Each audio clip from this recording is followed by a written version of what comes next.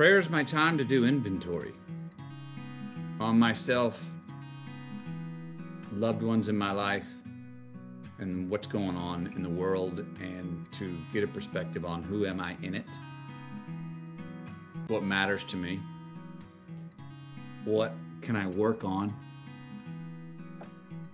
what do I forgive myself for, what do I say, no, I'm not forgiving you for that because you just keep being a repeat offender on that. So we're going to just change this damn thing because I'm going to quit letting you off the hook with forgiving yourself for it. Or what things I go, you know what? No. Who the hell do you think you are, Matthew, for being so feeling guilty about such a situation or something you did? Where do you get off thinking you're judge and jury? You know, I have to tell myself that sometimes and go, you need to forgive yourself on that and keep working on it because you're kind of being arrogant to think you're so right in being so judgmental of yourself.